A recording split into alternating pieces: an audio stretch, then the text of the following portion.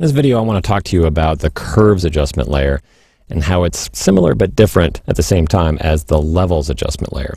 So if we take a look at this image, it's got a levels adjustment layer already applied to it. I can turn that off to show you where we started.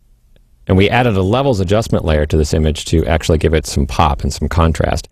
If I click on the actual icon for the levels adjustment in the layers panel, you can see where I've put the sliders. So I've made the black slider 15 and the white slider 210 just to establish a true black and white in the image.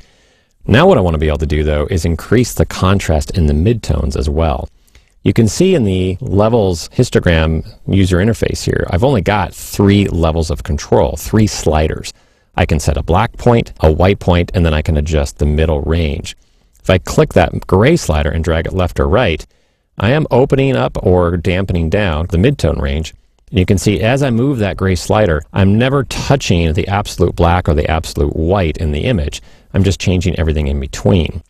Okay, that's great for most images, but every once in a while, you want to make an adjustment between, say, the 3/4 tones. I don't have a little slider between black and gray. I want a slider right here in the middle of that particular range. But levels doesn't give me that level of control. I've only got those 3 particular sliders. So let's go back to the main list of adjustments by clicking the back button, and let's go over to the curves adjustment layer.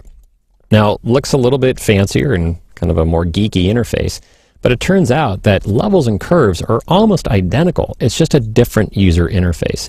To start out with, what Curves has done is taken those level sliders in that histogram and put it at an angle. So you can see the same kind of histogram piles of pixels chart overlaid on this graph.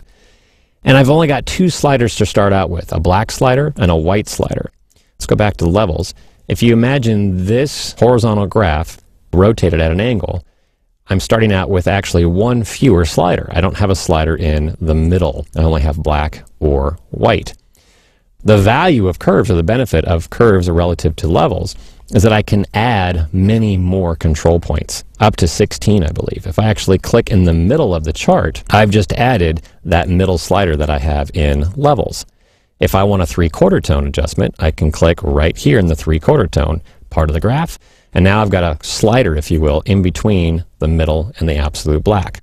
So if I want to adjust it and make those shadows lighter, I can just drag that part of the graph by clicking on that handle and drag it up. And you can see I'm lightening those 3/4 shadow tones. If I drag the control point down, you can see I'm actually darkening those 3/4 shadow tones. So I have a lot more control by using curves, by putting down a control point exactly between the ranges that I want to adjust. I can do the same thing in the 3/4 highlights. So I'm going to click right on that graph. And again, if I want to brighten them, I'll drag that control handle up. If I want to dampen them down, I can drag it down. So you can see I've got a lot of control here. I'm going to go ahead and reset by clicking the reset button to get us back to where we started. And as you might expect, there are some presets that you can actually choose from. If I go to the curves list where it says default, I've got several different presets that I can choose from. If I want to increase the contrast, one of the ones I like is the linear contrast. I'm going to go ahead and choose that. And you can see what Photoshop has done for me is it's automatically dropped down 2 additional control points, shifted the shadows down slightly, and shifted the highlights up slightly. This is commonly called an S curve because this curve on the graph starts to look like a very subtle S shape. The more pronounced the S curve, the more contrast you'll be adding to the image. So if I drag this shadow part down and drag the highlight part up, you can see it starts to look more like an S, so an S curve. You can see I've dramatically increased the contrast.